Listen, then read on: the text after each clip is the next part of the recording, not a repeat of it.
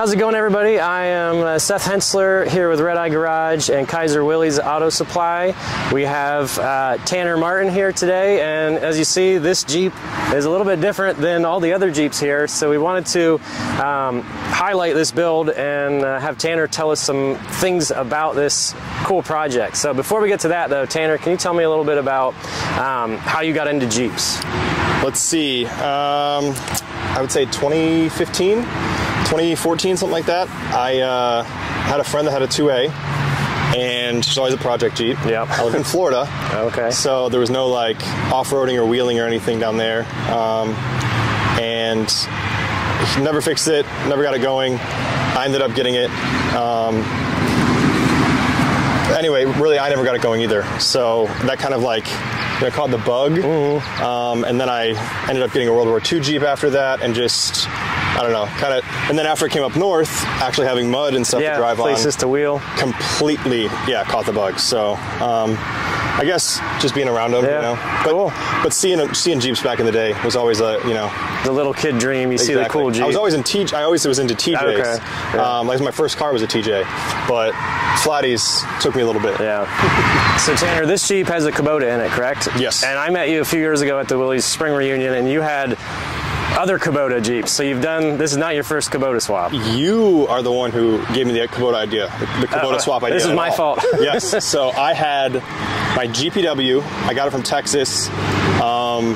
Fixed it up a little bit, and I brought it to the show in that must have been 2018, maybe? Yeah, that sounds about And then right. you had your Jeep there. Yeah, it was the first year I had that running. Yeah, and me and Mike were both really interested in it, and you're like, yeah, dude, everybody does that swap, the Kabota swap or the Volkswagen swap. And when I saw what you did to your firewall, I was like, I'm not a body guy, don't want to do it. I saw wiring, and then in my brain, check engine lights. I'm like, Kabota sounds easy to me, and it actually, that's what my first swap was, and it was easy to me. So, you know, then you kind of stick with what you know. Yep. But yeah, so you're to blame for all of this. Oh, well, I don't know whether you should thank me or I should apologize to you. Well, and you said join the Diesel Willys group that day, so then I did, The rest that was back when there was, what, 30 or 40 people, I think? And now there's like almost 2,000. 2,000, yeah. The rest is history. Yeah, exactly. Okay, so this has the Kubota in it, but we look back a little farther, and that's not the most unique thing about it. So I personally have I've seen pictures of things like this, but never seen one in real life. So obviously this is a 6x6 conversion. So tell us what made you, that's what people always ask me, why'd you do it? Why'd you do it? What made me do it is I was about 5-6 years old, and I was riding with my grandfather, and we went past this barn, and there was like like the old school Argos, like back when it used to be orange. The little swamp, like the amphibious things. So it was called a Sierra back, like it was pre-Argo. Okay. Super old, but I always wanted one. So like every year for Christmas, I'd be like, Grandpa, I want a six-wheeler, I want a six-wheeler, I want a six-wheeler. And I didn't know how impractical they were. And when I was like 14 and able to like work and make money, I traded my way up to a six-wheeler. It was terrible. Ran it through a garage door. Oh boy. But that kind of gave me like the six-wheel drive bug of like anything six wheels is cool. The more wheels that drive, the better. Yep. And then I got into World War II Jeeps, saw the MT Tug, and I tried as hard as I could to find an MT Tug, but there's only a couple in the country and a couple in the world. Yeah. And I saw a guy, Ted Jordan, had one that looked good, and I've always wanted to make one six-wheel drive, like for years, but I could just never figure out how to do it. And that kind of just shot me down a rabbit hole of 2 years of figuring it out. Now here it is in the flesh. And now here it is. Yeah. Cool. So this is where the magic happens. The question we're all wondering is, so you have the Kubota, then you have what, T98 4-speed? T98A, yeah. And then it gets a little confusing. So the transfer case, drive setup, tell us about that. So I kind of, I guess, played with a lot of ideas. I was thinking about doing an M151 Mutt axle, like independent suspension. Okay. I was thinking about doing an SCS gearbox. They're out of Sandusky, and found an old video of one of kind of how they made it work. And then I just kind of like did a bunch of deep digging, found a guy that had some math on how to make one work, and got with Bob Christie, and we kind of just like smacked our heads together, figured maybe something would work. Yeah. And then tried to find a machinist, which you have some machining background. A little bit. I do not. So I found a machinist in Aurora, my local hometown, and brought it to him, and I said, hey, listen, I need to add an extra shift fork here. I need to add an extra shift rod here. So essentially it's like a Spicer 18 case with an extra hole. So and so you're driving off the PTO cover and the original output. So a lot of people think it's driven off of off PTO, but it's not. So when you're changing high and low, that also changes high and low to both outputs. Exactly. Okay. So I have one stick is middle axle.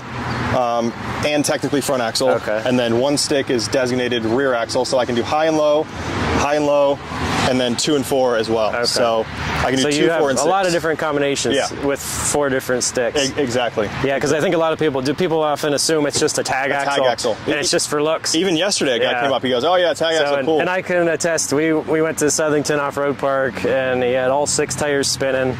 And it impressed me just how it got around. It's like a mini deuce and a half. Yeah, exactly. Very cool. It's and then 3 Mahindra Roxor axles as well. Okay, so they're like a Dana 44 copy. Yep. Yeah. I just wanted a 373 gear because you don't know the Kubota life, but having no RPMs gives you no speed. So is it disc brake? So it's disc drum. Okay.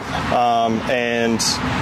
Yeah, so 373s to kind of keep some speed up. Yeah, very cool. So having done this, and you did all the work, and you've been driving it, if you could do anything different, what would you do? I hate that question when people ask me, but I had to ask. I honestly, it's not that I don't know if I would do it again. The transfer case was it was honestly, challenge. it stressed me out for like a year because I had the frame done. I had the suspension, everything done. Like I was taking pictures of it right when I finished the orange one. Okay. So a year ago, it was good to go, and the only thing that I couldn't figure out was transfer case. Yeah. And I took it to one machine shop, had it there for about 6 months. They couldn't do it. They kicked me down the road. Yeah. So if I were to do it again, I would probably do the SCS drop box. Okay.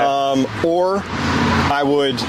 An MT tug is a little longer factory. Yeah. I would stretch it out maybe another 1.5 to 2 feet. I do an NP205 doubler reverse, flipped over, and then run that. That's a lot of TJ guys do. Yeah. So that sounds like either way, solid setup. And so that's something I would do differently. Yeah. And I mean the Kubotas are great. I love the Kubotas, but I don't know, the T98 too. Like the Kabota takes up a lot of space, and then the T98 stretches it back a little bit more. So I would probably try it with a little flatty and a T90. Okay. So flatty T90 and then stretch it out a little bit. Actually, with a flatty and T90, you might be able to squeeze the 205 in there. Who knows? Well, that's a winter project. Yeah, exactly. All right, Tanner, well, thank you for showing us this Jeep. I'm going to show a little clip right here. This is Tanner yesterday, or the other day at Southington, going up some obstacles. And we're going to get 2 birds with 1 stone here, because Tanner is also our Broken Jeep Award recipient. What'd you break? The rear perches snapped off? I broke the spring perches on the rear axle. So, on behalf of Kaiser Willys, here's $150 to fix your broken Jeep. Every year we do this. Heck yeah. And, 15 Jeeps yesterday, and he was the only one that broke. I was the only one that broke. But he finished the day, and we're back here still running. It's fixed now. Yeah, he got back and welded it. Maybe. So, we got to redo it. Yeah, but thank you very much for your time. Thank you, brother. And would you mind giving us a little drive around demonstration before we pack it up? Yeah, cool. Yeah, we want all 6 wheels, right? Yeah, let's do it.